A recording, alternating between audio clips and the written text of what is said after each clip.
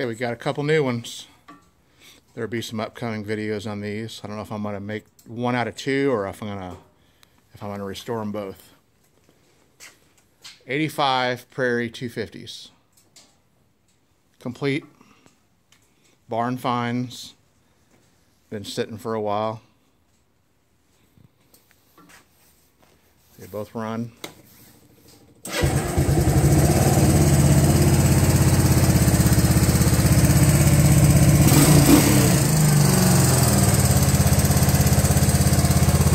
Headlights work.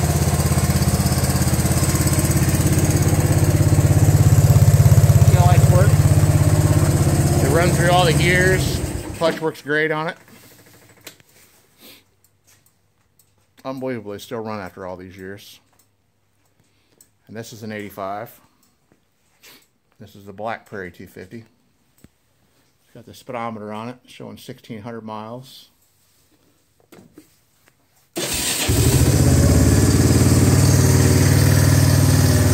Same way. Headlight works. Taillight works.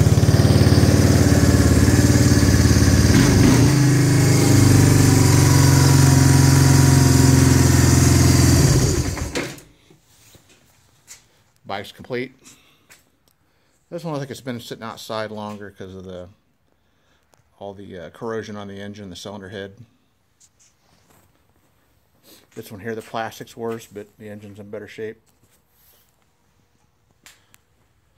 This is I think I got the title to them. I think this is an 83.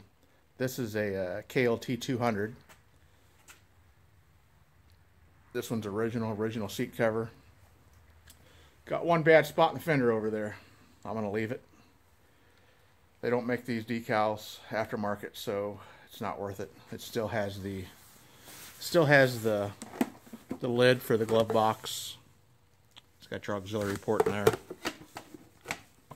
Kind of cool to find them with this on it. They're usually gone.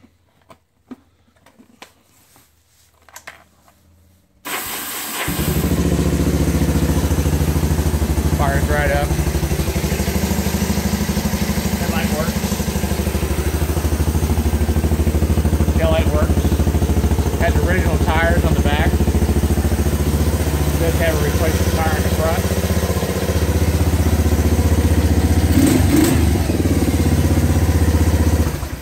All three of these are manual clutch. Clutches feel great on them. These have the locking differentials where you can unlock the differential or lock it. Like a standard. When it's locked, it's like a standard ATC. Pretty cool. We'll have some videos coming up of these. You don't see many of these old KLTs. Especially this one here. I've only seen two other ones. I'm going to call this one Darth Vader. It's pretty cool being all black. It's got the gold rims.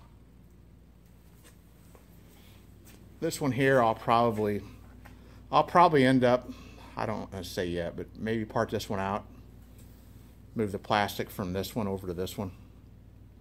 Plastic's trashed on this one, and I can't find rear fenders for it. I've been looking and no dice, and there's nothing left of it. The black one, the fenders are in real good shape. They're weathered, but they're not cracked. The tires are way too big on this one. 25-inch tires. The plastic's weathered. You can see where the Prairie decal came off, the shine under it. I'm pretty sure I can bring this one back. There's absolutely no cracks in it. No cracks in the front cover. They're both going to need seats, or seat covers at the least. Foam's in pretty bad shape too. I did find a couple seats out there, so that shouldn't be a problem. Found the speedometer cable for it. Okay, that's it on the KLT 250s and the KLT 200. We'll have more videos in the future of these. I don't know if I'll get on these and over the winter. It's kind of crappy out there right now. It's cold in the garage. Run the torpedo heater. It does a good job. It gets expensive. I may tackle these in the springtime. But new additions to the horde. Okay, till the next one.